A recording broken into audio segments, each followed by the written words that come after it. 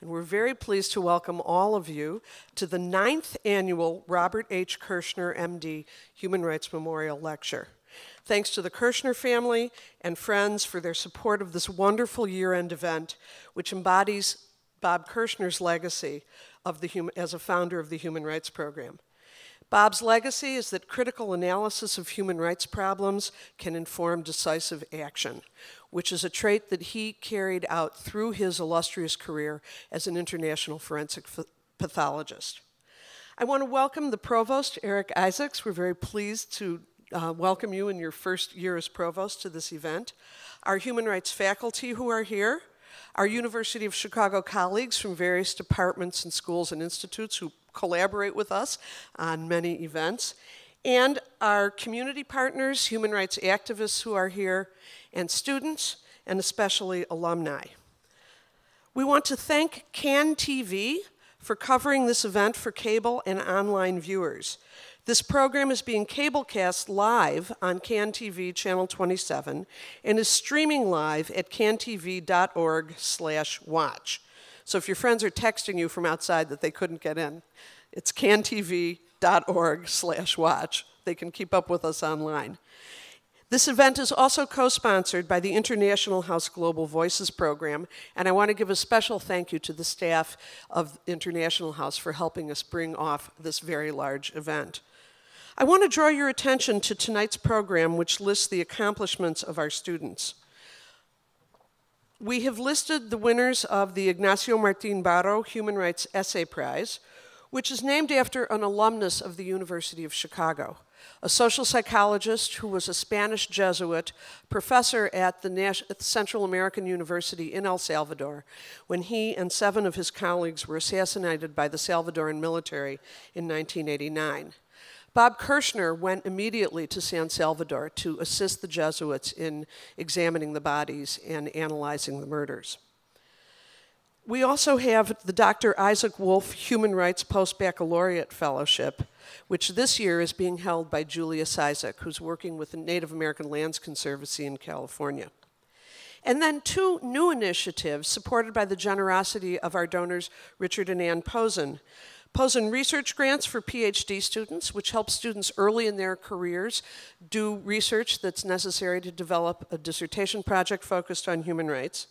And the first Posen Human Rights Dissertation Completion Fellowship, which assists a doctoral student who is just about done with their PhD to have a year of uninterrupted work to actually get the dissertation written, a very hard task. And then I also want to mention the list in your program of the 2014 graduates who had human rights internships. The internships are supported by the School of Social Service Administration, the college, and alumni donors as part of the university's program, particularly supported in the college, to provide paid summer internships so that all students can have interesting and marvelous experiences regardless of their family's capacity to support them during the summer. And last but not least, and those of you who are alumni will really understand this, we're very proud of our human rights minors. We're very proud that human rights for the last 5 years has been a minor in the college, an accepted part of the core program and not just a sort of fashion of the month. I would like to get applause for all of our students who are being honored.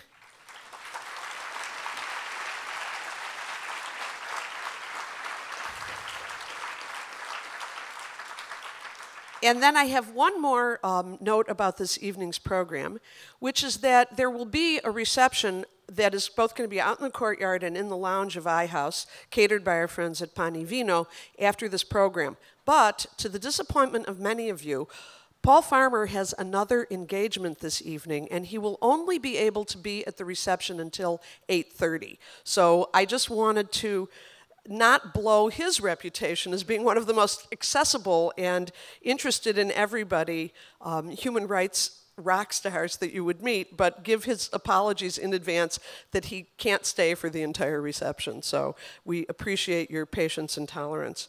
I'd like to now hand over the podium to Michael Geyer, University Samuel N. Harper Professor of History, who has been the faculty director of the Human Rights Program for the last 5 years.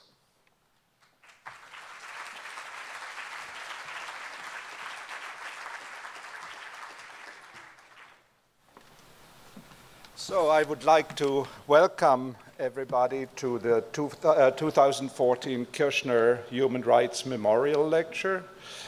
Susan mentioned I'm the faculty director of the Human Rights Program. This is the last year in my tenure as faculty director, and I'm joining Susan to thank Dr. Barbara Kirschner and the Kirschner family for underwriting this lecture, which is in the name of Barbara's late husband, Bob Kirschner, eminent forensic pathologist and founding member of the Human Rights Program.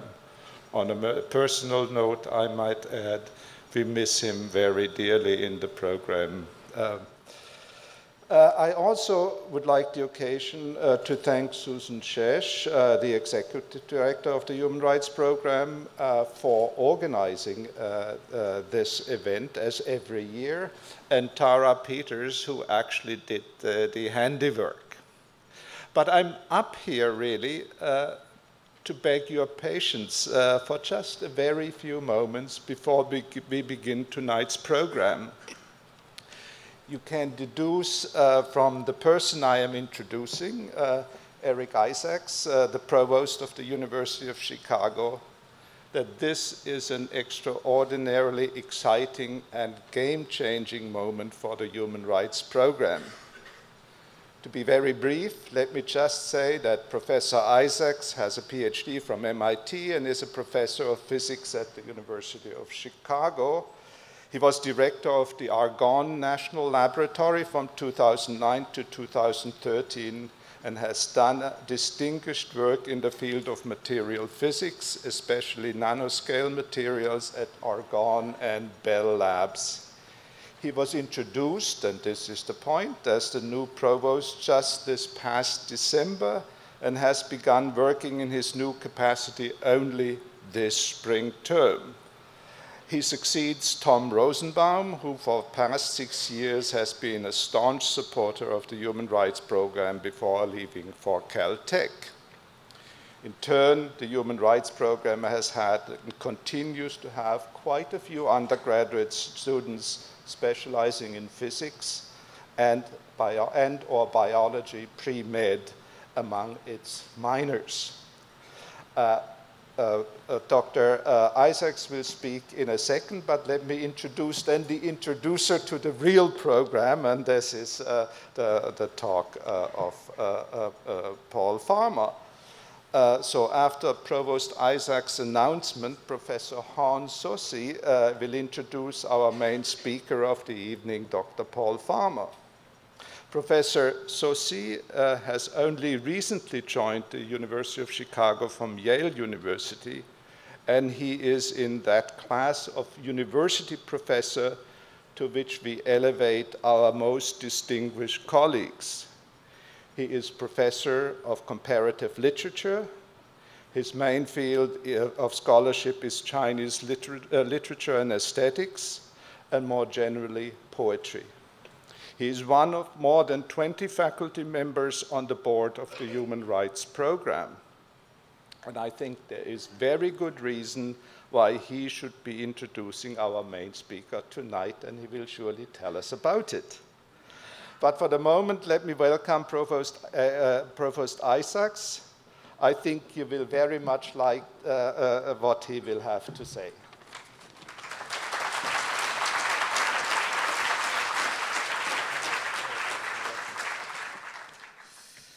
So good evening, and welcome to everyone to this lecture. And I particularly want to welcome our student awardees. So welcome and congratulations. Since 1997, the Human Rights Program has attracted and trained some of the college's most intellectually ambitious scholars.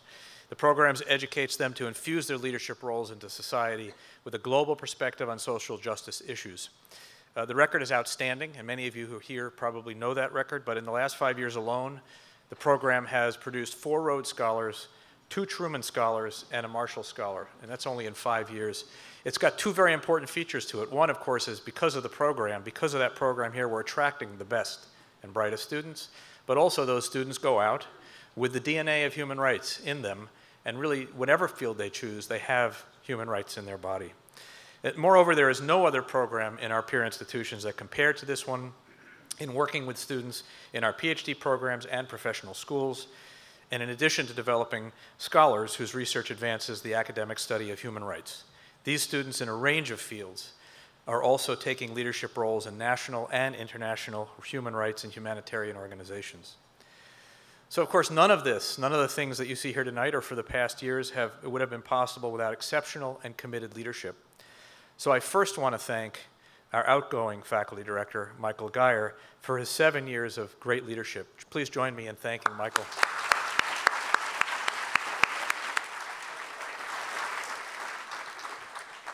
And I'd also like to thank Susan Zesch. She's already been thanked a few times, but for her work as executive director, so please join me in thanking Susan. Now, about a month ago, when Michael said he was stepping down, left me in my first month of being provost with the problem of replacing him, I charged the committee, and believe it or not, that committee in very short order came up with a name, someone who they really respected and they thought would carry on this program in only the best possible way. And it's really, I'm very pleased to announce, if he hasn't already announced to everyone already himself, that Mark Bradley has agreed to be the next faculty director of this program.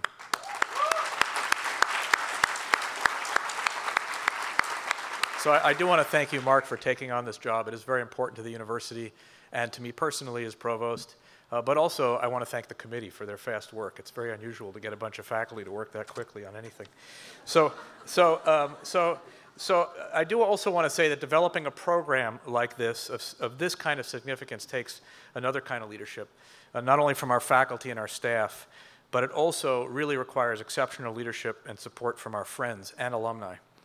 And so it's really a pleasure for me to hear college alumnus Richard Posen and his wife Anne are both here with us tonight and have traveled from their home in Bethesda, Maryland, and really appreciate them having them here. Richard and Anne have been partners to the Human Rights Program since 2001, early days. In addition to regular and substantial gifts to underwrite the operating costs of the center, and Richard and Anne have also provided sustaining gifts to support the Posen Visiting Professorship in Human Rights and the Richard and Anne Posen New Leaders Odyssey Scholarship Fund in Human Rights. The work to date, it simply could not have been possible without their leadership and these fellowships. I'm actually, one of the reasons we're here, and very pleased to announce that tonight that Richard and Anne, along with their children Jonah and Alexis Posen, have now made a gift to further enhance the Human Rights Program and to ensure it will continue to fuel our aspirations for generations to come. With their most recent gift, they bring their total gifts to support human rights at the University of Chicago to $7.5 million. And I think I'll stop here because I think you deserve a round of applause. Thank you.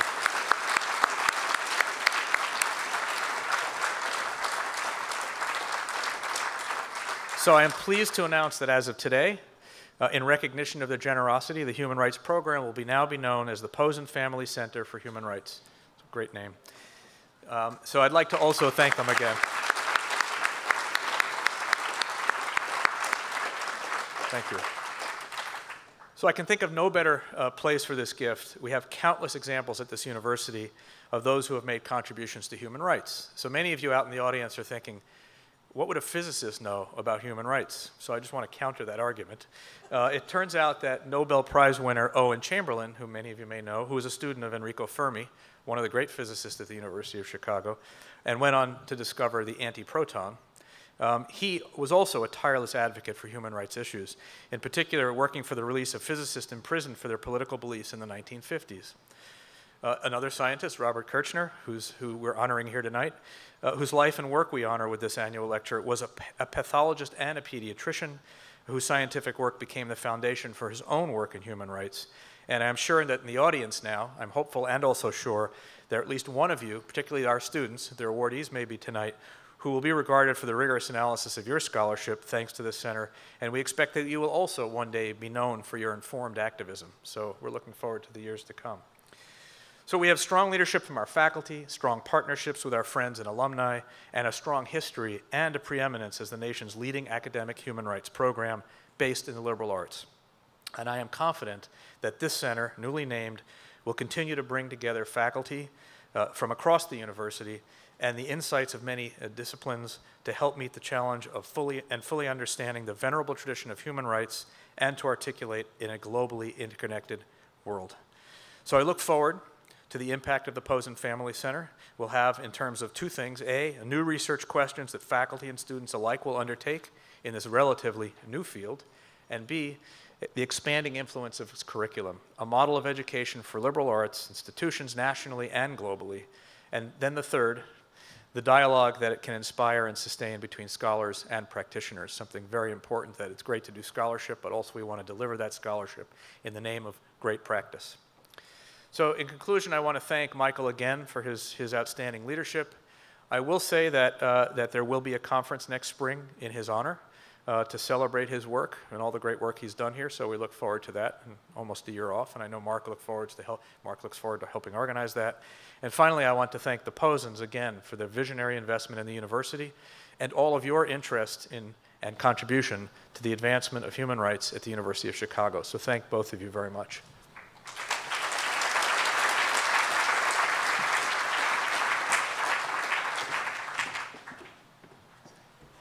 Good evening and welcome to tonight's Kirschner Memorial Lecture. I'm delighted to see so many of you here tonight, a direct acknowledgement of the significance of our human rights program and a hint that our benefactor's generosity has not been totally misplaced. The questions examined in the human rights program are among the most serious questions raised in a university. And I would say that for us specifically in this country, with our history and assumptions, the area of health and human rights has the greatest power to change the way we see ourselves and others. For many of us of Paul's and my generation, growing up in the US, the first time we heard about human rights as a field of activism was in connection with the denial of people's rights to free speech and assembly, their right to emigrate, their right to seek redress, their implicit right to representative government. And we learned about this in the context of the Cold War, when it seemed self-evident that people in some part of the world benefited from the recognition of those rights, while people lacked them in many other parts of the world. Not only the Soviet bloc in China, but also Latin America, Asia, and Africa, where the client states of the great powers all seemed to repress their dissidents with the greatest indifference. Of course, it wasn't a simple matter. The response to human rights activism by official representatives of the socialist countries and by some of our own homegrown leftists was to point out how inequitably the market system distributed such basic goods as food, housing, education, and medical care, goods which, it was implied, were a fair trade for civil and legal rights. The funny thing about this answer is that it was taken just as a rebuke of the West's hypocrisy. Despite some laudable exceptions, we did not experience, even in the Carter era, which made such a noise about making human rights the driving force of our foreign policy, we did not experience a large-scale effort to wrap social and economic rights around the uncontestable but rather abstract goods of free speech and fair elections at home. The struggle for civil rights and equality within the US, which had concluded in the courts with a handful of imperfect measures for instituting fairness in civil life, did not carry over into an effective war on poverty. The Great Society spent most of its surplus on weaponry, with a small percentage allocated to nagging our rivals about their bad human rights record. The standoff, or zero-sum situation, either legal rights or social entitlements, was left exactly as it was because that was convenient for everybody. Everybody, that is, who is concerned with high-level interstate politics. Those who are not so favored, namely hungry, poor, sick, or otherwise suffering people, probably had extremely cynical things to say about human rights discourse. But few people with entree to great universities and access to world leaders thought about asking them. The great human rights standoff was a collusion between antagonistic blocs, a collusion that told people that there were limits to what they could want or expect. Except that such standoffs can be broken when the will to see past them is there. Enter one hard-headed, warm-hearted, methodologically minded, anthropologically trained MD with a specialty in infectious disease. Paul, as you may know, is modest, except when he's letting his picture be taken on a jitney van named My Intelligence. I'm afraid you can't quite see the motto on that picture, too bad. And he's serious, except when joking around with the respectable matrons of his village in Haiti. He began working in Haiti and dragged friends of his to get acquainted with that astonishing nation back in the early 1980s, just as Haitians were beginning to see people die of a strange new disease, what would soon be named AIDS. It hit the countryside hard, which might seem inexplicable until you understand, as only someone with Paul's ethnographic sensibility could, that in Haiti, the disease was spreading along channels of contact between people of unequal station and unequal life chances. Tourists from abroad pairing up with local men, employers pairing up with their servants, blood plasma donors pairing up with dirty needles, soldiers and truck drivers pairing up with women in the villages they passed through. The epidemic furnished an X-ray of Haitian society, showing who was protected and who was most vulnerable. When effective therapies became available, turning HIV from a death sentence into a manageable chronic disease, Paul and his co-conspirators at Partners in Health, Ophelia Dahl and Jim Kim, decided they were going to reverse some of the inequality they saw around them and offer free testing and treatment in their mountain clinic. That act of folly begat others, and I am sure that in the world of development assistance and international public health, many imprecations were pronounced, blaming Partners in Health for upsetting the established priorities and triage rules. They had taken a specialist issue and made it into a matter of worldwide concern through the category of human dignity. They were doing what public intellectuals do. For from then on, conditions that were thought to be hopeless in poor countries were amenable to treatment, and every patient cured was a living rebuke to the former habit of writing them off. Needless to say, the patients had only one complaint, that Partners in Health wasn't doing more and faster and over a greater area. With their donors and partners across the world, they are making the effort again and again. This is what happens when you feed the public intellectual that lurks within many a mild-mannered clinician or social scientist or even physicist or humanist. Sir Amartya Sen has observed that when people lack the means of survival, they are unable to pursue such long-range goals as turning the page of their manuscript, as fashioning an equitable political order or balancing freedom of speech against the social good. When, on the other hand, hunger and disease are kept at bay, they can do more for themselves. And living as we do, in an era of great wealth and astonishing scientific discovery, this latter, connecting social and economic rights with civil and legal rights, can, should, must be maneuvered into place. The responsibility is all of ours, at least theoretically, but someone with the will to show what can be done is needed to drive the lesson home. One such person will be here before you tonight, Paul Farmer.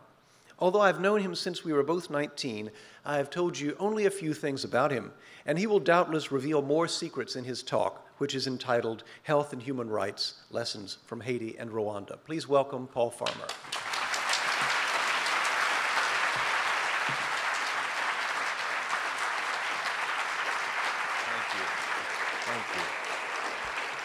Thank you very much, Han. I was just reflecting with a former student of mine who's on the faculty here, Evan Lyon, a physician also, about Han, as we often do. You know that beer commercial, I'm sure they show this routinely on University of Chicago television, the most interesting man in the world? Well, I was lucky enough to meet when we were 18, not 19. It's nice to be able to correct the smartest man in the world. It's just a real privilege to be here, in large part to visit my lifelong friend and colleague, Han Saucy. Those of you who are students and faculty and members of this community really should be so fortunate to spend time with him. Many of the views that I'm going to lay out here today have been informed by, again, a lifelong friendship with Han, who's helped me to think through some very difficult issues. And those began for me in college, as is the case, I'm sure, for many of you here, but they could begin earlier. Struggling with notions like health and human rights, the notion of human rights, is whether you're a physicist or a scholar of Chinese poetry or any professional field of inquiry is an important thing to do. But if you're a doctor or a nurse or a social worker or a community activist or some combination of all of the above, it's really our job to struggle with the notion of human rights. Now, this is not an insight that's new. Han mentioned some of the history, the difficult history of human rights discourses in the previous century. But I'm going to start with referring to that discourse as regards healthcare, and there's a distinction between health and healthcare, and I'll return to it. But also then go back to some of our own experience, and I say my experience, but it's really our experience. I work with thousands of people, some of them here tonight from Partners in Health, and many tens of thousands of supporters of this work. So this experience I'm talking about is for us began 30 years ago in Haiti, and then with the founding of Partners in Health, and has spread, as Han said, too slowly across the world. We would like to see it spread more quickly. Now let me just start with the general and then go back to some specifics.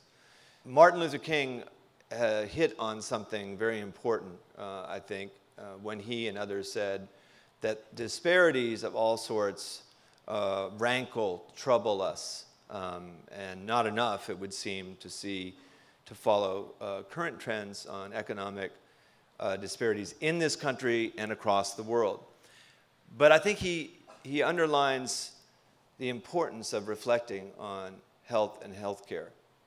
Any of us can imagine what it might be like to be ill, or, and more often to the point, with young people, including many young people here today at a university, have had family members or lost family members, and can imagine what it'd be like to lose those family members without any kind of meaningful, effective medical care. This is certainly the great drama, and some of my colleagues who train with me in medicine are here tonight on the faculty. This has been the great drama of our lives as physicians and nurses. Sometimes acknowledged, more often not. And let me just go into this experience in Haiti, but I will, of course, be trying to turn our attention back closer to Chicago and other places. Tonight, I'm not going to talk about what I spoke about the last time I was here in Chicago, speaking to a medical audience or a broad general audience, which is the platform of care that we've tried to put in place as Partners in Health, working with, again, in partnership, hence the name. Those partners have always included, or certainly in the last 15 years, public health authorities, really 20 years. That is, those charged with the health and well-being, and often unable to deliver on any kind of social protection, sometimes through, as is often noted, corruption, but much more commonly just because there aren't anywhere near adequate resources to deliver on this social compact. And this changes over time, and I'll go into some of the changes I've seen in 30 years, but it stands true in almost all of the places I've worked. Again, these systems are often underfunded, and sometimes they become underfunded, as occurred after the collapse of the Soviet Union. I just came here from Haiti, but last month was in Siberia, where Partners in Health has long worked, in part because we saw the collapse of a safety net. And this is not to say that the safety net was particularly good, right? There are lots of studies of the quality of care in Russia and across the former Soviet Union. But a safety net versus no safety net is something that is easy to discern. And again, it is both local and translocal, right? I'm going to make the argument that global health, what we've been calling global health, is not the same as what I saw and what Hans saw when he came to visit, which was a term that was often called international health, right? In fact, I remember in my first year in medical school was 1984, and of the 165 or so medical students in my class, 1 or 2 were really interested in what was often called back then international health. That's it. Now it's pretty much half the class, but we don't use terms like international health so much anymore. We even had terms like overseas, and which would lead a critically minded person to say, well, which sea are we talking about? These are not really the terms of the movement I'm talking about, which is around equity. And global health equity is the term we use for a reason, and that's Chicago's on the globe as well. The south side of Chicago is on the globe. This is not, as during the Cold War, first world, second world, third world, but one world. And most of the advances that Partners in Health has been involved in, and many other groups much larger than Partners in Health, have been directly and causally related to an acknowledgement that we don't live in 3 worlds, but one. And this platform is sometimes built in places where there are hospitals but no community health workers, right? And sometimes there are no hospitals, poor quality clinics, and no community health workers. And sometimes you'll go to places in this one world where there are community health workers and clinics but no hospitals. In the last 30 years, I've worked in all of those sorts of settings, right?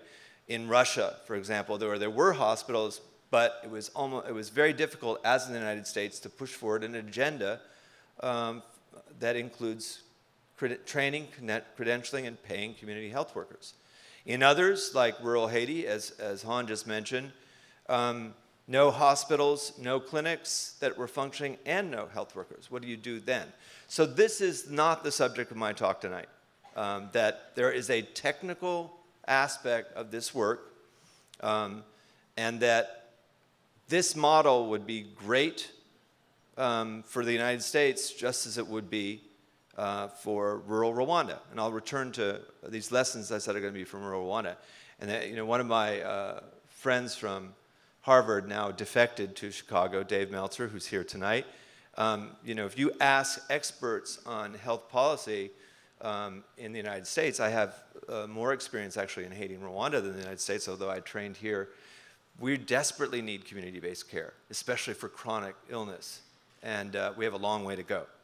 I'll be glad to talk about that with anybody who would like to.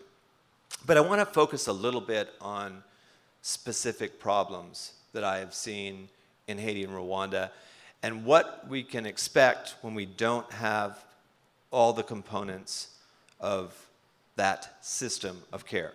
I'll talk a little bit about acute illness and a little bit about chronic illness. And it's not going to surprise people here that I'm going to talk about trauma care. I'm kind of guessing that you knew I was going to do that.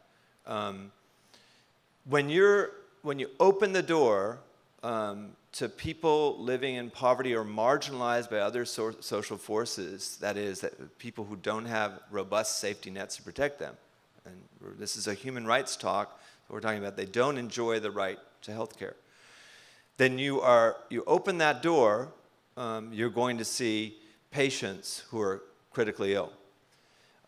Economists from around the world looking at the #1 cause of what pushes families from poverty into destitution, the #1 cause in almost every country studied is catastrophic illness. That's true in the United States as well. And the #1 cause of death in many places of the world, including the one I just came from this weekend, Haiti, among young people is trauma. It's motor vehicle accidents in some places, gunshot wounds in others, but there's an enormous amount of confusion about this in the world today. I can't tell you how many people have said to me, you have cancer in poor countries? Yes, poor people actually also get the same ailments that anybody else gets, and that includes cancer, trauma, major mental illnesses. So this is what we see when we're sitting in rural Africa, just as we would in the south side of Chicago. Now, you also see on top of that burden of non-communicable illness, although some sociologists would argue that these are, in fact, in a sense, communicable illnesses, violence among them, but we also see other illnesses like malaria, tuberculosis, AIDS, and I'll talk a little bit about those as well. But anybody who has had this experience, and many young Americans, by the way, have had this experience. They may have had it close to their homes in an American city, or maybe they went someplace like Haiti or Rwanda or Malawi or Lesotho. Again, you open the doors to people's frailties and lack of protection, and you see trauma, and you see, again, people sick with every imaginable ailment. Now, this boy, for example, I really, on the way over here, was looking for this picture. Came with one of my colleagues from Partners in Health, and said, well, I know, I'm just going to take a picture of a child, a trauma patient. And she said, well, which talk? I've got some of your talks on my computer. I said, any talk about surgery, right? And took about 2 minutes. And I remember this boy very well. It's not an unusual kind of example, alas. So this is a boy who, like many children in some parts of the world, wasn't in school, but was doing agricultural work.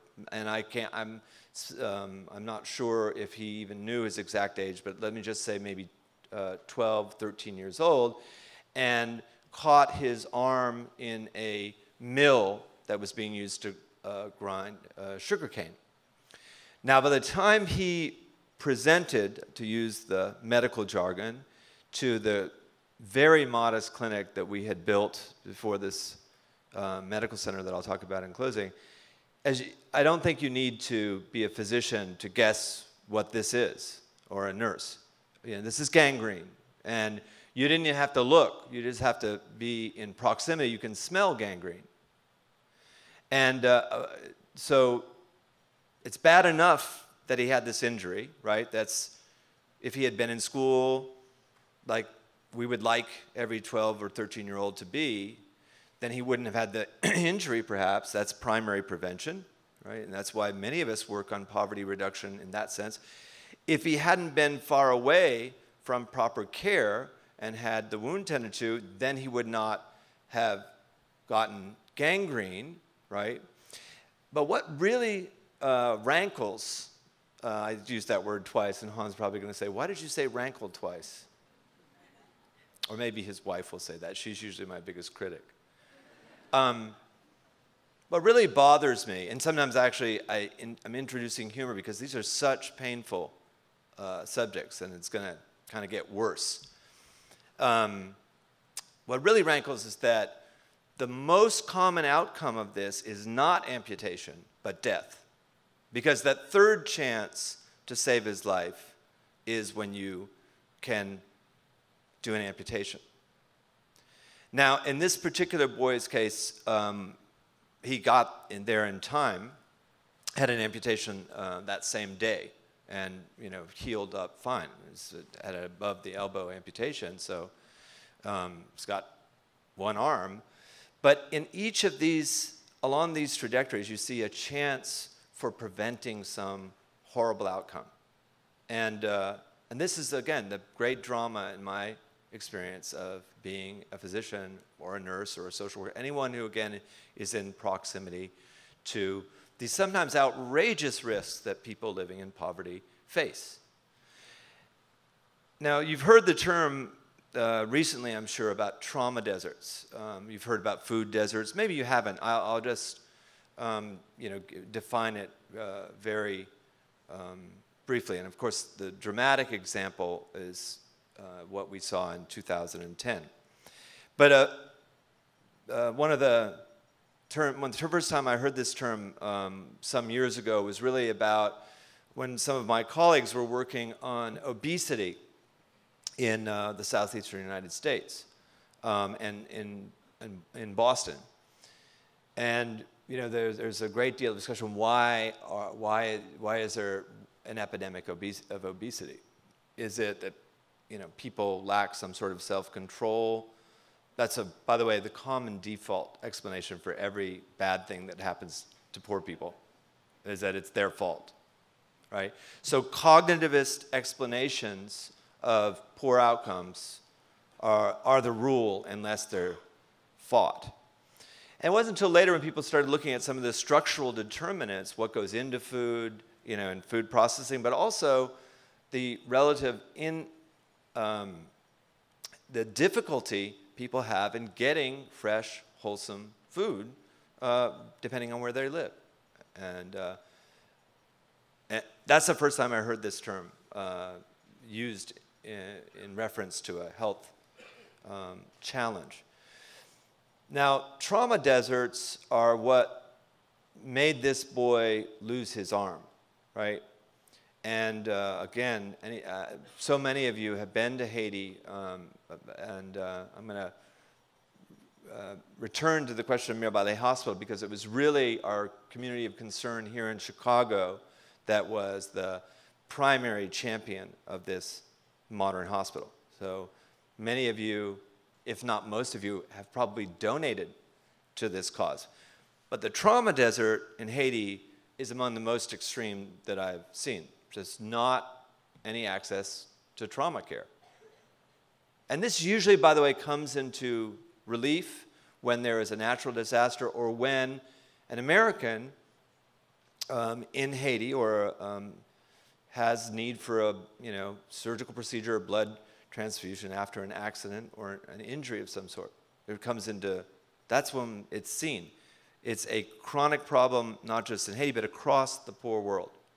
There is not safe surgical care, anesthesia, and not care for complex ailments like burns. Just to go back to Mirbalais, I was there this weekend, as I said, but also the weekend before. It's so close, There's some people who would argue that Chicago was actually founded by a Haitian, as many of you know. It's right around the corner. I saw a girl there, and I went into pediatrics to see another patient, a patient I've been following for some time, an infectious disease patient. And this girl who was just screaming, she was just saying two words, Mama, Jesus, Mom, Jesus, again, is screaming. And I thought, that's the girl who was burned. And 60% burn over her body.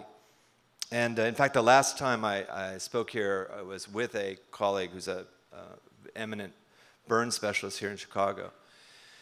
And I have to say, and I was saying to my friends who came with me, I think I'm going to use a lot of first person tonight. I don't much care for that kind of talking, but maybe this is a better way of reflecting on these challenges that can seem so abstract. Health, human rights, How do we make those vivid? So to me, that girl screaming in pain, this is a human rights issue. Again, not only was she burned, and then I later found out when after she had some pain meds, not only was she burned and almost died many times since it transpires February 21st, but she has no access to pain control. And, so what is that? What is that if not a fundamental human rights issue? All the way along, again, prevention, full body burn. Why? Because her clothes caught on fire when she was lighting something, trying to light a cooking fire. Happens all the time. Then, turns out she was from southern Haiti. You just look at a map and see where Mirbalais is. It's in central North Haiti. Somehow she had to, and I found out how by talking to her mother, get all the way from southern Haiti through Port-au-Prince, the major city in Haiti, all the way to central Haiti, to University Hospital. By the way, we didn't call it University Hospital just so I could make a point here tonight about trauma. That's kind of, I thought, an insider joke. When we talked to the authorities about calling this University Hospital, some of the biggest critics said of the idea of having a university hospital in rural central Haiti said, well, there's no university there. How can you? And I said, not a university there yet. There will be, right? Anyway, so I just couldn't stand it, which is hardly the point, right? Oh, well, really, my health and well-being is the real main issue in a pediatrics ward in rural Haiti. I'm kidding. So I called the resident. I called the trainee. I called the nurse and said, call the resident. Which is not a really nice thing to do. After all, had founded the organization, and they get nervous sometimes, the young doctors, when I walk in to see a patient. And I spent a lot of time trying to make that not happen, but I just couldn't bear it. And of course, she's in pain whether I see it or not, right? Unless she has pain control. And what kind of protection is going to give her pain control? Only a rights-based argument. What are you going to do? Argue that it's not cost-effective for her to be in horrible pain? And we're willing to do that too, by the way. In any case, so she got a narcotic, and I would challenge everybody to look at how morphine and other inexpensive palliatives like that are distributed in the world. Basically, no poor people have access to pain control, period. I'm just saying that in an emphatic way, but if you just follow how many milligrams of morphine or any other, opiate go to poor countries, forget about saying poor people in poor countries, because I'm saying they're just not on anybody who was in Haiti after the earthquake knows this. And then compare to Canada, say, as we're trying to do with an exercise, just a mapping exercise. So then she stopped screaming those two words, and I went to see my patient, and then I came back and asked her mother. She was smiling. The kid was smiling. Her name is Shirley, by the way. I asked her. She told me herself. She gave me a kiss. The next time, I got to give morphine more often. Anyway, I asked her mother what happened when she was. I'd seen her many times, but she, I hadn't been. I'm an infectious disease consultant. Hadn't been asked to see her. And the story was this: 21st of February, she got burned. She went to one hospital. They told her flat out, you really can't get your care here because you can't pay.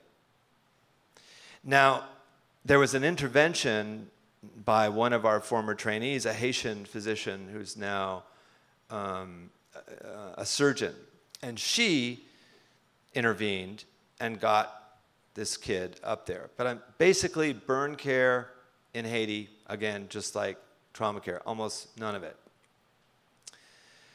So then, you start finding out just by asking, how did this come to be, and what did you do first? I have an obsession with this, but I'm telling you, these are the biggest problems, or the most complex problems that we see in these clinics and hospitals.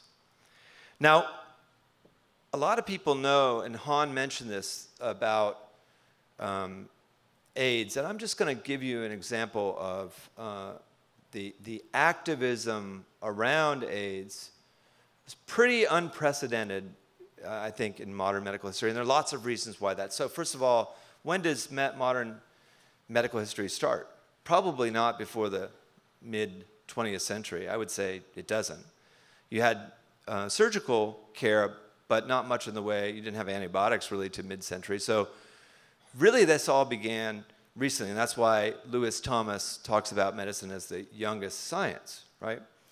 So global health equity, when people say, oh, this is nothing new with this, don't believe it. It's completely new, because we didn't really have a lot of care for complex illness that was worth fighting to disseminate. And this is just another, I actually saw this patient on Sunday, but not because he needed my care, because he's a friend of mine. This is 15 years ago, classic, first slide, classic presentation of AIDS and tuberculosis.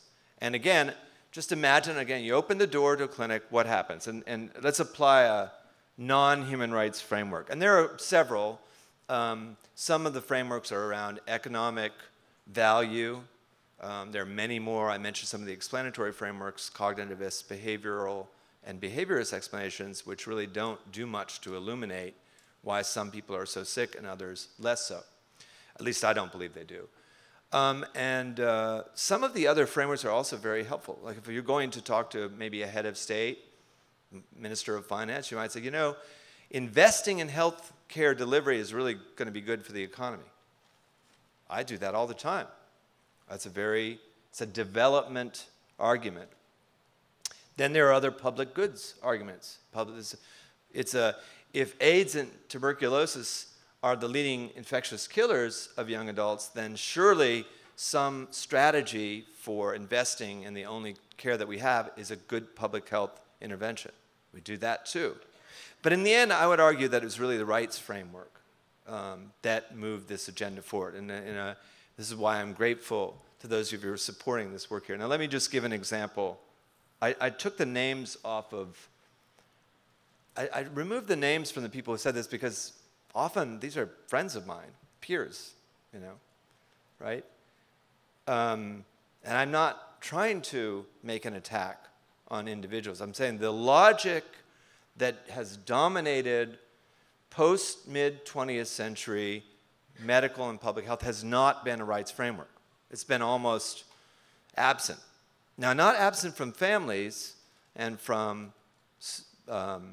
in non-professionalized discourse, but really, compared to the 19th century when we didn't have these tools, rights language had really fallen away by the, and again, some people will study this discourse. So this kind of argument is just really classic throughout my medical training. I told you I started medical school in 1984, and this is the diet that anyone who was interested in public health was fed for decades, right?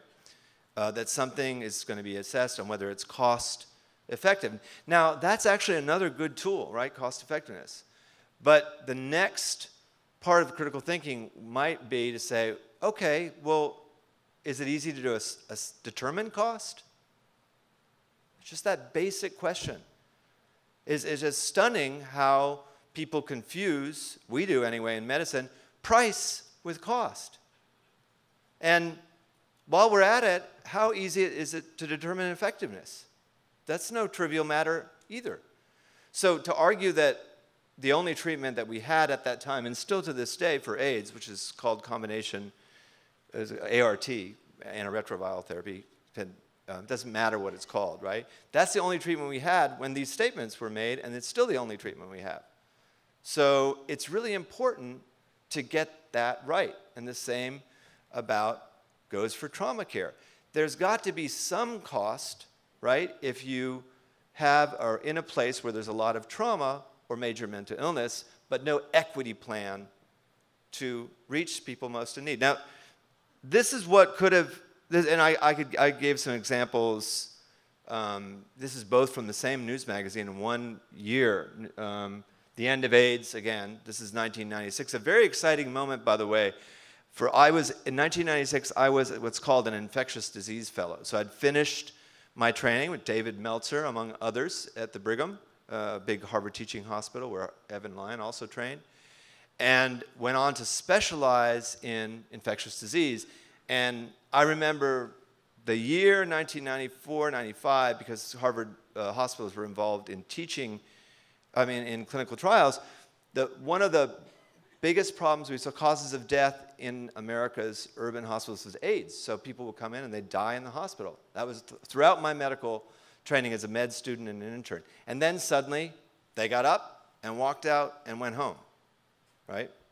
And it's just, and still, there are lots of people who die of HIV across the world, but mortality rates in the United States plummeted in the mid-90s because of this combination chemotherapy. Now, the same magazine, a year later, says it best, right? Some people were already being called too poor to treat, right?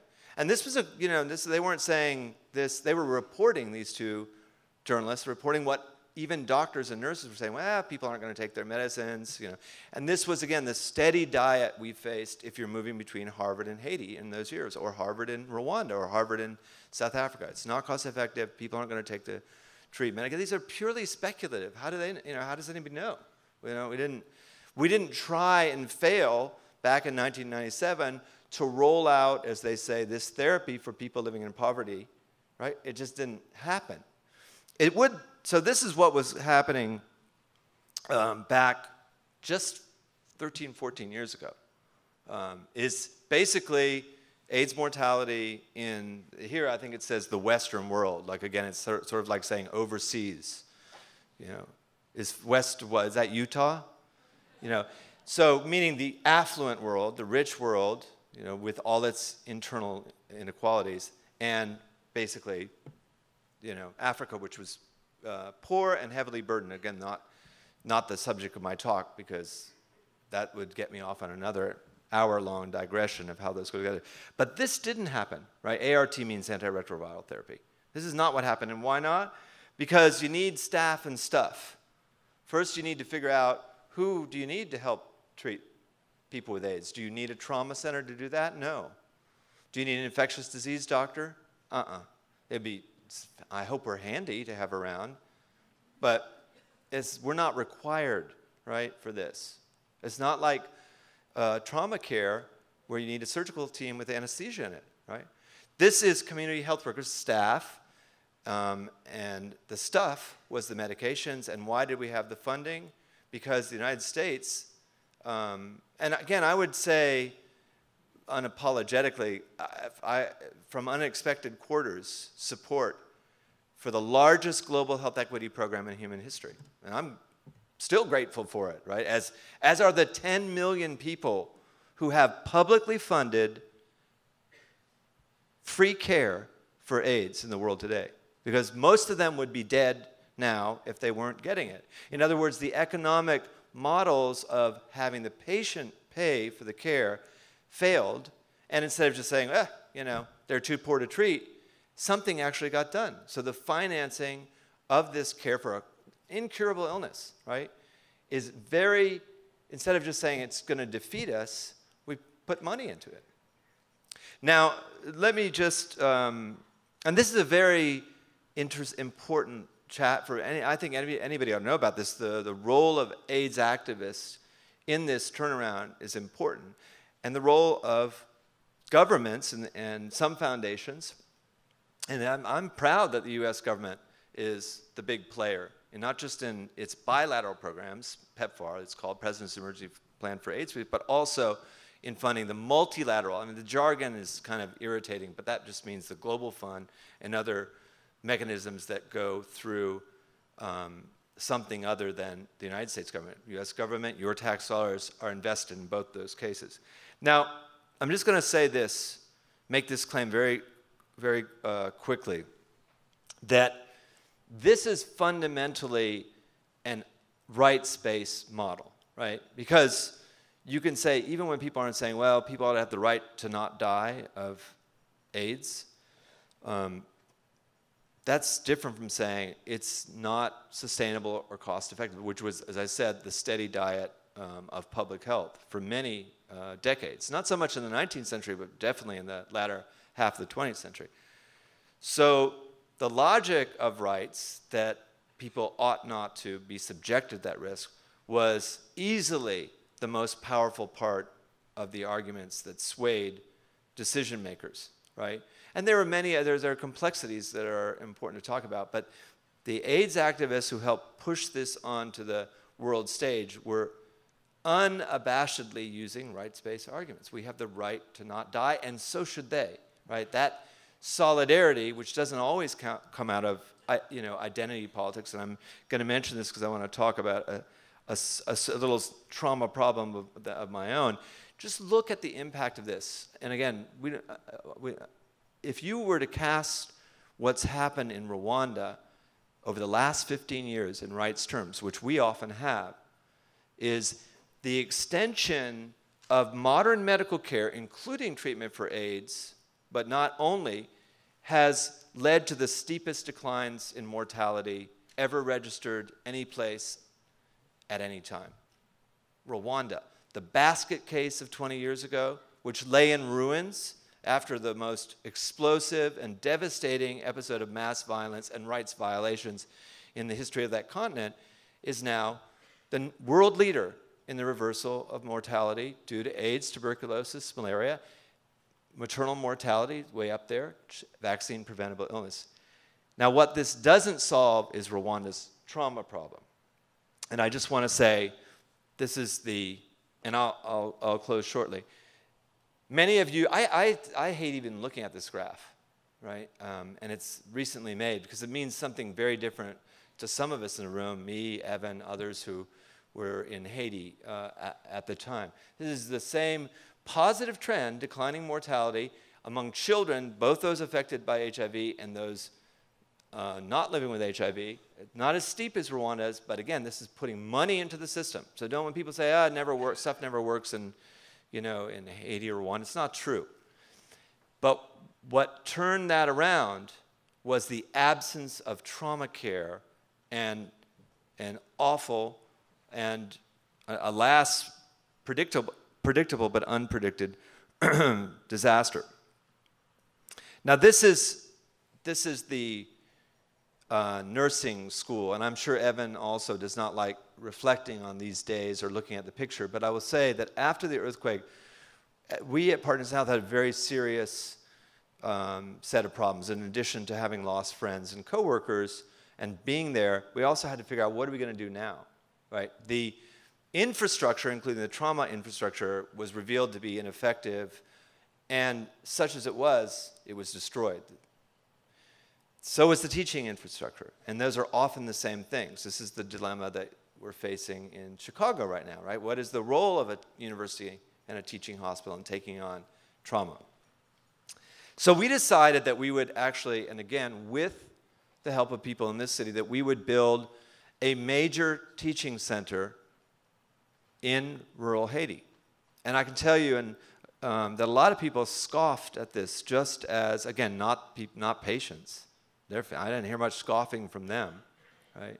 But the experts, our peers, said that it's not an appropriate use of resources after a natural disaster, which I could buy the argument if there had been other teaching hospitals with trauma capacity and surgical capacity in the country. But there were not. So we said, and we're going to make it big, and we're going to make it solar powered, right? We're going to build a, this actually was designed in part by colleagues from Chicago. I don't know if they're here, volunteers, I might add. And this is in Central Haiti, that same town that Han showed the embarrassing pictures of me 30 some odd years ago. And again, this next picture, you saw Han's picture, but this is where I was seeing patients last weekend. This is not another charrette. This is a completed hospital. It's probably the largest solar-powered hospital in the developing world today. And what is the biggest problem that we see? Trauma. We see, I say biggest problem. This is why we have to have a proper trauma center, and why trauma deserts are always going to be associated with poor outcomes, especially when you take on that low-hanging fruit. It's not like AIDS is low-hanging fruit, but there are many things that are much more difficult to prevent, palliate, treat, or cure. And well, AIDS is not possible to cure, but you know what I mean. You see these problems when you work in a place like this. So let me just close with one word. And like I said, I really don't like talking about personal experience that much, because it doesn't seem like a very authentic way to engage the drama of other people's illness. It doesn't seem that way to me. Because, it's not like I don't have insurance, but I had an experience. You know how your mom says, look both ways before you cross the street? Well, let me advise that you follow your mother's counsel on that score. And as a Harvard medical student in my 4th year of medical school, another college chum of ours, I was, excitedly showing my proofs of my first paper. Talk about the quest for personal efficacy. You guys all have it bad here at Chicago, though, so you should at least recognize that. Thank you, by the way. So the last words out of my mouth were, Todd, you're not paying attention to me. Well, I wasn't paying attention to traffic on the corner of Fresh Pond Parkway and Huron Ave, and walked right in front of a car. Now, the first thing that struck me after the car struck me was that there was a bus headed my way, and it swerved the second the coup de grace. So I was already feeling rather cheerful lying there with a broken leg. All the bones in my leg were broken. And the guy came over to me, who was driving the car, and my friend, who was really helpful, he passed out. It's like, I'm the one who got hit by the damn car, not you. So I'm lying there, and the guy who hit me came over, and I said, I am so sorry. He said, is he right in the head? And Todd said, oh, he's always like that. It was my fault, That was my fault. But I'm saying, I have a safety net. I have a chance not to be maimed or to die from an accident like that. The next thing that happened was, this is in the middle of this very busy intersection. I had been headed back to Haiti the next day, and I was thinking, I'm not thinking it looks too good for me not to get back to Haiti tomorrow, because my leg is kind of going at unnatural Julia Child chicken preparation angles. And these guys came over from the ambulances, and there was more than one, said, we're going to take you to Sancta Maria Hospital. Now, no offense to Sancta Maria Hospital, but I never heard of it, and I was a fourth-year Harvard med student. So I actually stuck up for myself and said, no, you're not going to take me to said hospital. Take me to Mount Auburn Hospital, which is right around the corner. And then the chief of orthopedics looked at these films in the emergency room, whereupon, by the way, my friend then proceeded to faint again. And then his girlfriend, now his wife, came in, and she was of no use either. He said, we're going to transfer you to the Mass General. And I thought, wow, that's got to be bad to go from one Harvard teaching hospital to another. And off I went. And I couldn't walk unassisted without, crutches or a wheelchair for half a year. And it threw off my medical school training and all that. Now, why am I telling you that story? Because I think you'll remember, and I've written about surgical care and trauma in the developing world for years. And it's hard for us to get our arms around, the need that we all have for social protection as a right. And one of the ways we're going to do that, I believe, is to embrace this rights language, in addition to the many other ways of analyzing, again, the cost of catastrophic illness or the cost of inactivity. And I would just like to say thank you, and thank those who sponsored my visit here. Thank you for hearing me out on these complexities and why this rights-based framework can be so powerful, especially if we stop and think, as it took me many years to do, reflecting on my own, misfortune, which I dismissed as banal. I had insurance, I had pain care, I had a surgeon, a bunch of them. I had an anesthesiologist, I had a wheelchair. But most people, or many people, don't always have those things. And I hope you will find this a useful framework, even for considering problems right here in this great city of broad shoulders. Thank you very much.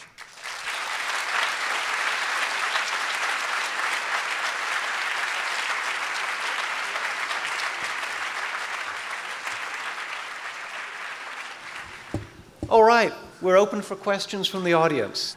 How, in your mind, and it may become unpopular among the economists in here, or who may be here, but how in your mind do you transition away and shift a discourse towards a rights-based and, for want of a better word, qualitative analysis of human rights, and away from the quantitative analysis that has become so important for so many people in society today?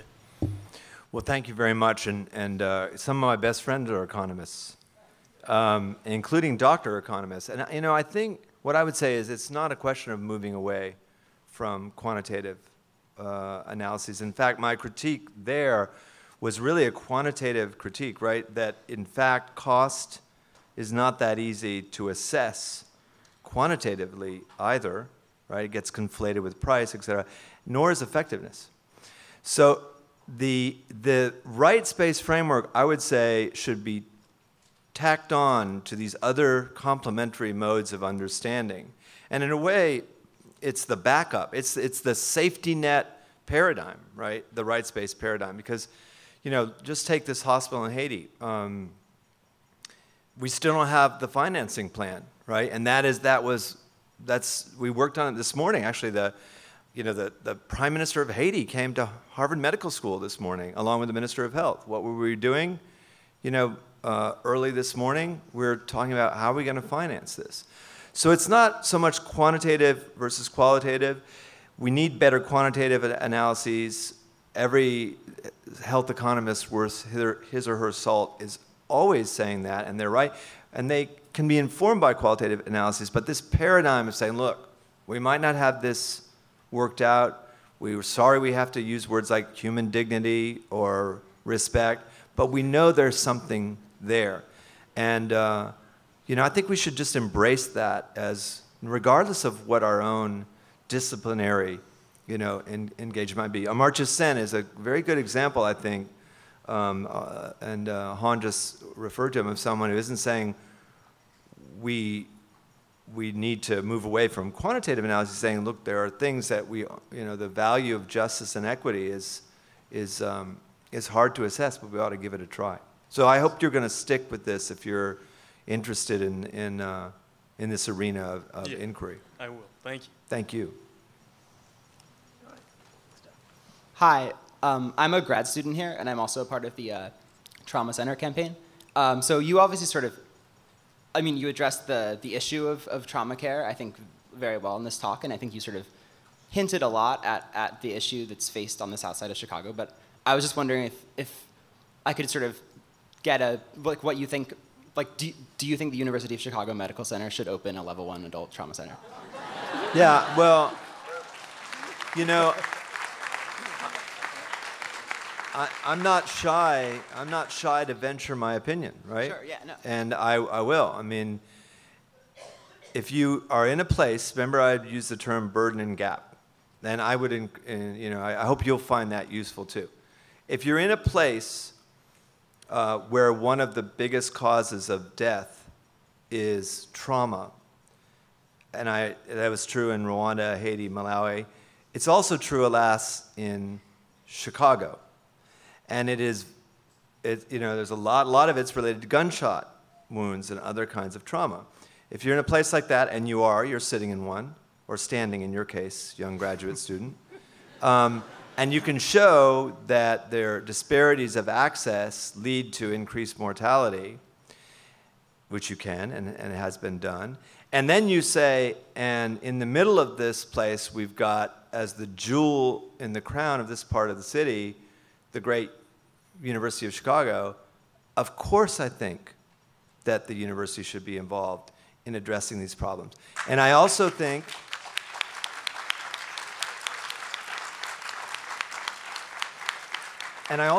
that universities should play that role, right? And they're ambivalent. I mean, all the major research universities of the United States have this deep ambivalence about service to communities. They'll say, well, no, we're research and teaching. Now, where is the one part of the university where it's actually forbidden to have that restrained way of thinking? It's in the academic medical center, right? That's for 100 years since the Flexner Report. The union of service delivery, care, and you know, caregiving in every sense, you know, with training and research. It's been 100 years we made that pact, right? That we're not going to award a medical degree without learning how to do clinical care. You know, before 1910, you get a Harvard medical degree without ever working in a hospital. And I'm barely exaggerating. So, you know, the answer is, of course, and I think it's a blot on the American university to be so damn ambivalent about service to community. Thank you.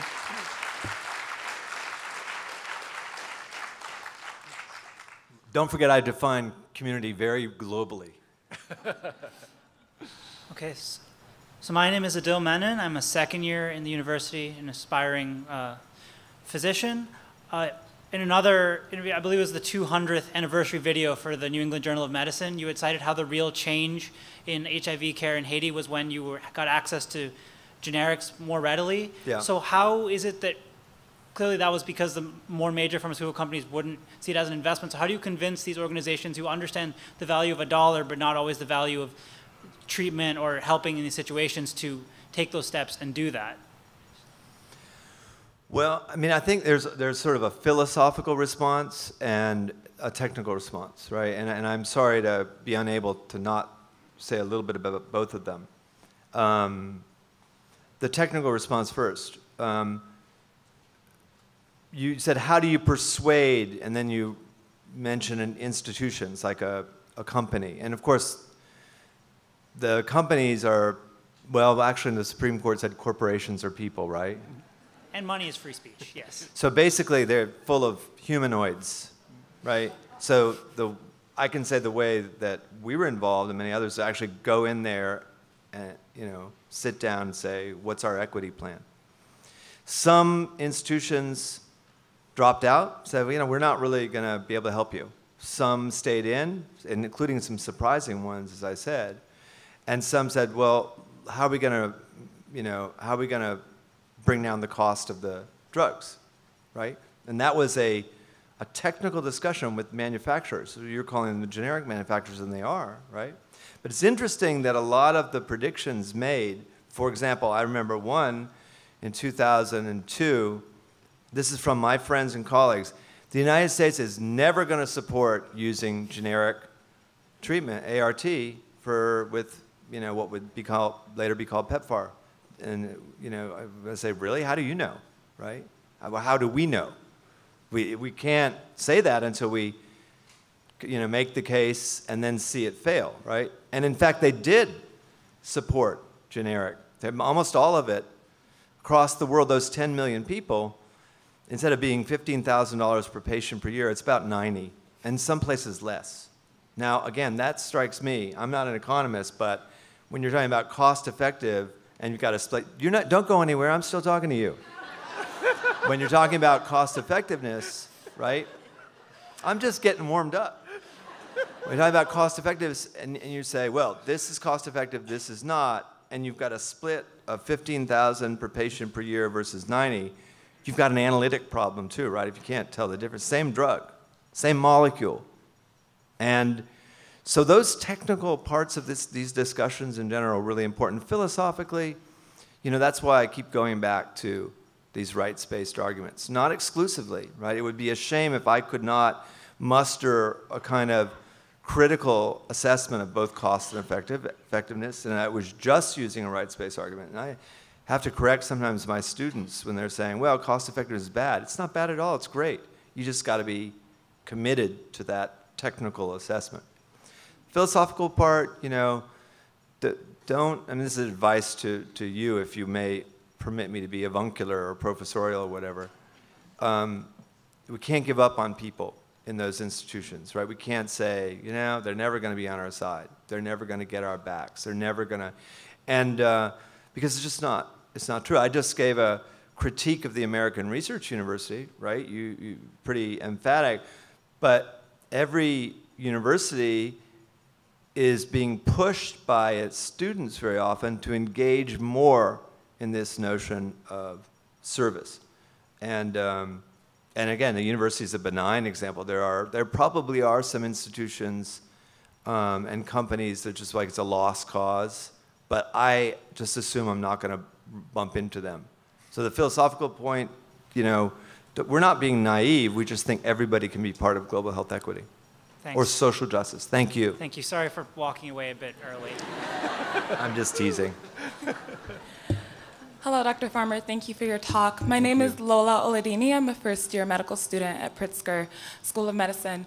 My question is about advocacy and how sometimes it seems like there's a fragmentation of efforts. So like, for instance, in the situation of the trauma center, there's a lot of talk about having a trauma center, but then it's like, in the aspect of prevention, people aren't advocating for both things at the same time. Yeah. So like, you're not talking about education of these high school students before they get to the point where gun violence becomes prevalent. Like, you're talking about one aspect, Right. but like, it seems like we're competing.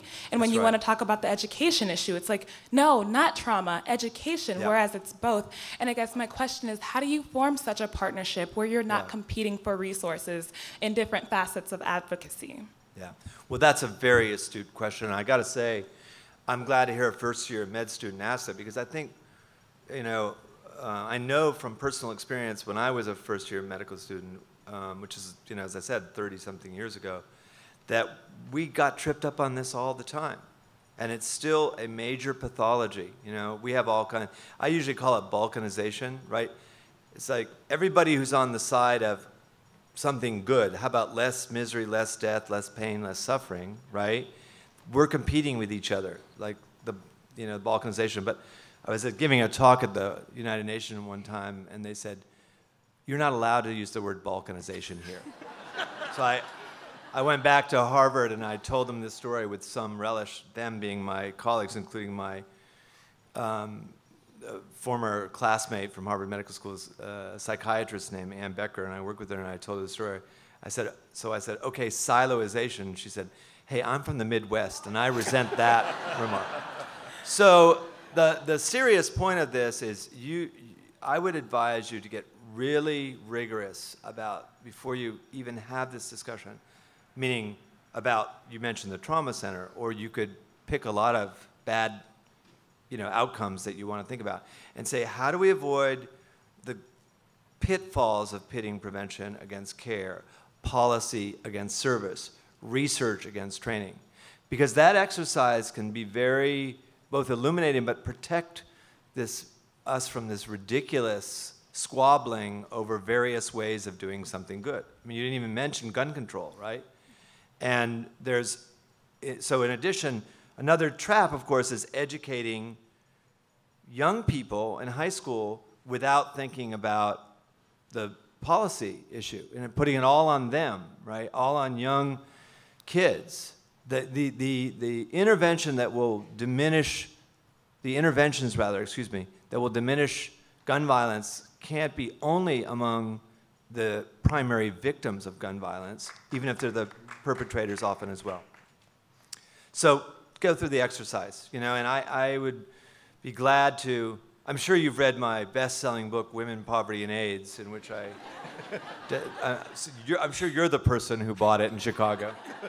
But we did really try to struggle with this many times, and if we could share these, again, there are other people who write about those. William Ryan, right, Blaming the Victim, great book, from the 60s. We can look back and find, people help all of us think this through very critically. But just get it out there as part of the activism and engagement. All right, thank you. Thank you. Good evening. Thank you for your sometimes emotional speech tonight. My name is Antonia. I tried to make it not emotional, but it's, For you or for me, I don't know. It was emotional for me as well. No, I mean, some of those things are really just difficult to even think about. But I'm not talking about my own injury, which I tried to lighten up. Right. Sorry. Thank you. No. Bless you. I'm an alum of the college and the School of Social Work here, and now I work at the Impact Program over at Northwestern. Boo, hiss, yes. And we work with LGBTQ young people, primarily around HIV and mental health, and so I wanted to kind of go in my direction for a moment. Granted that we can't, at the moment, get ART to as many people around the world who desperately need it, given that, do you feel that some of the movement around PrEP, PEP, treatment as prevention, is somewhat hopeful in this direction towards secondary and primary prevention as a broader strategy? Well, first of all, thank you for your work on this. And we, as you know better, I'm sure, than most of us, we're not doing a good job in the United States on. Now, I'm going to recommend a book to you. I was asked to write a blurb. I get asked to write blurbs a fair amount. And I say, well, How about a preface instead? I mean, I don't always have to say it. I just wrote a really long blurb because I hate concision. And then they say, hey, we're going to make this into a preface. Anyway, I was asked by Elton John to write a blurb for his book. And I thought, I mean, what am I going to say, right? You can't say, no, Elton John, I will not write a blurb for your book. You know? What would my parents say? So I said, of course, right?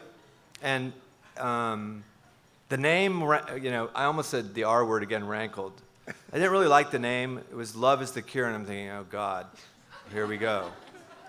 It was one of the best books I've ever read, all right? And you know, thinking about Ryan White, about the link between human rights and the epidemic in the United States around racism, gender equality, you know, homophobia. And not ignoring the poorest parts of the world. I mean, it's just a great book. So I would encourage you to read it. And it's technically a very good book too, meaning medically, it's a great book. And I did write the preface. And I was only upset that they cut out half of it. Back to the technical question. Calm down, Han. So it's great when your best friend is your monarch. I just say that I'm very excited about the treatment as prevention part. Because primary prevention is hard, right? Meaning, you know, I'm so, you know, appalled at the way we blame the victim all the time, right? And it's just not even subtle. I say we as a species, not, I don't think, even in the medical community, it's pretty shameful. So primary prevention is hard. Secondary prevention, you know, if you say, look, tuberculosis, poverty is the cause of tuberculosis. We're not going to waste our time treating tuberculosis. We'll attack poverty. Really? We got the prescription for poverty all worked out? No. We do have the prescription, however, for the treatment of tuberculosis, which is treatment. And that's what makes someone non-infectious. The pain we went through 15 years ago saying, no, don't say, your colleague who asked the other question about pitting prevention against care, of course, that was the great drama, as you saw in the AIDS debates, the public policy debates. And we said, but wait, just as with other infectious diseases, treatment is going to be prevention. It took 10 years to get everybody on board.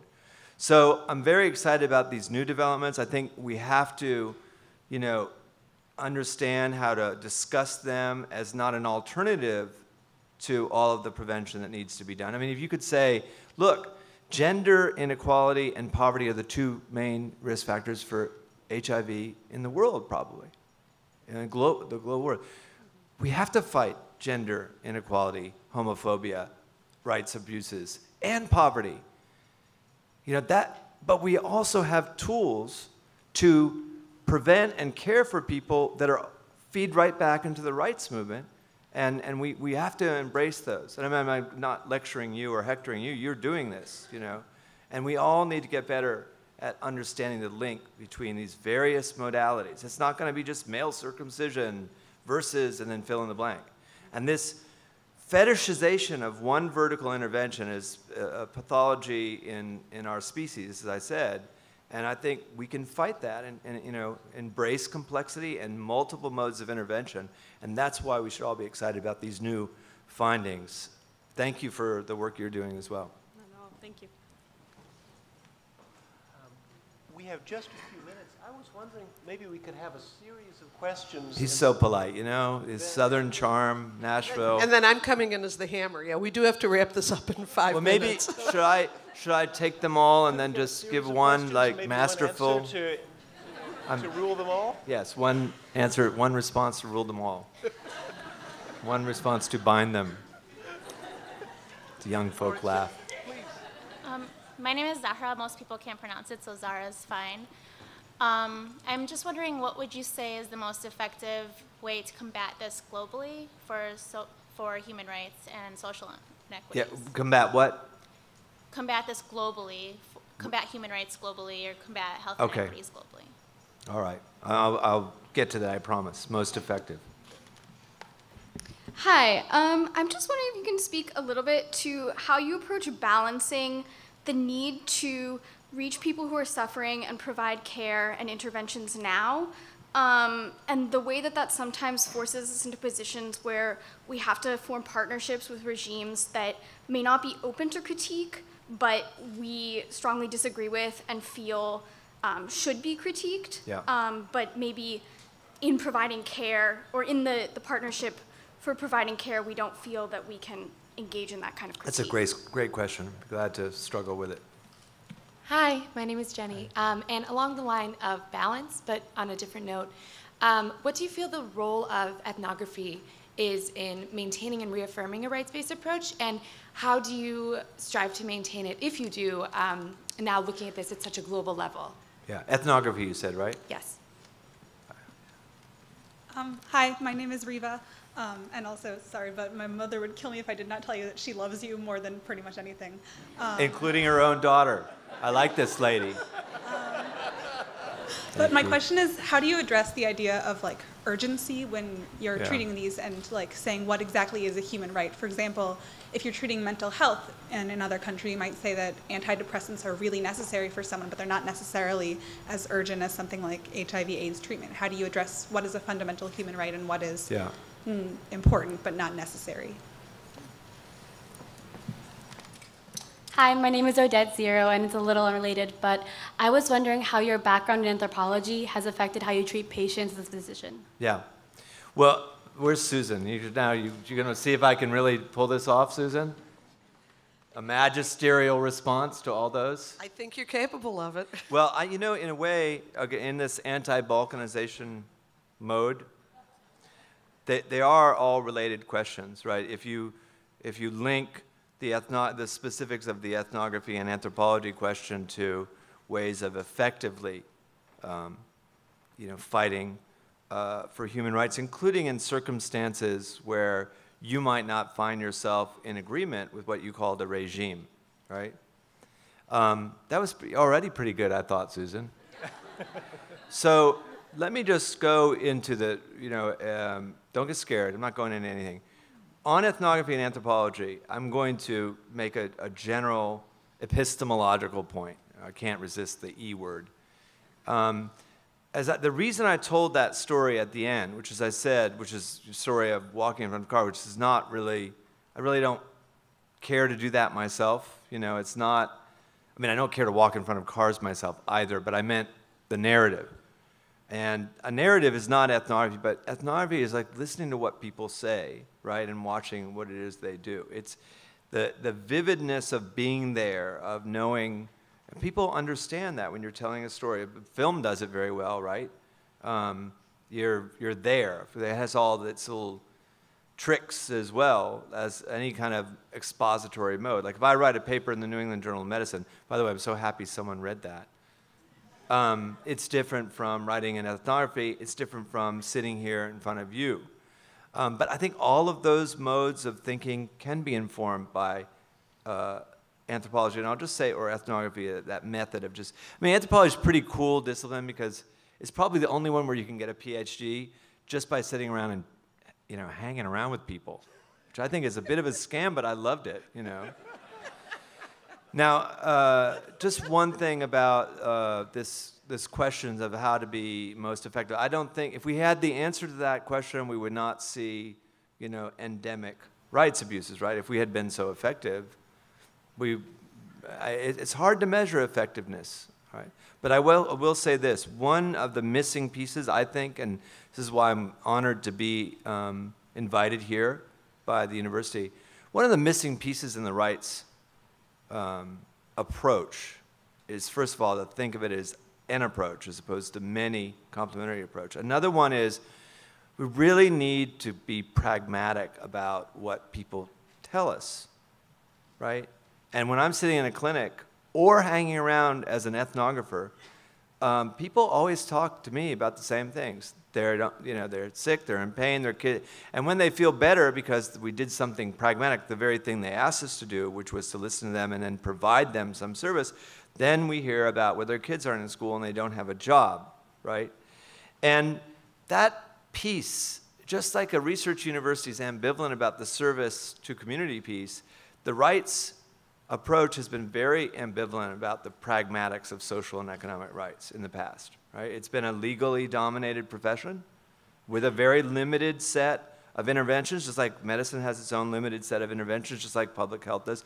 And I think the real power that we're unlocking, especially in the past decade, is this integrative approach that Han mentioned of understanding how civil and political rights are related to poverty, to social and economics. They're integrally related. People cannot enjoy rights if they're coughing up their lungs or, drop dead during, the third trimester of pregnancy because they don't have obstetrics. You can't enjoy rights if you don't have, enough to get by and these basic protections. Or you can't enjoy them for long, or your family members can't enjoy them. So I think that's where the real effectiveness of our powerful movement, the rights movement, is moving. That's where it's going to move forward, when we stop having these balkanized arguments about civil and political versus social and economic rights, domestic versus international. All of these are traps, analytic traps, and I struggle with them. And that's another reason why I'm here tonight. Just like, how often do you get to sit down and talk about the complexities of work like this? Not often enough.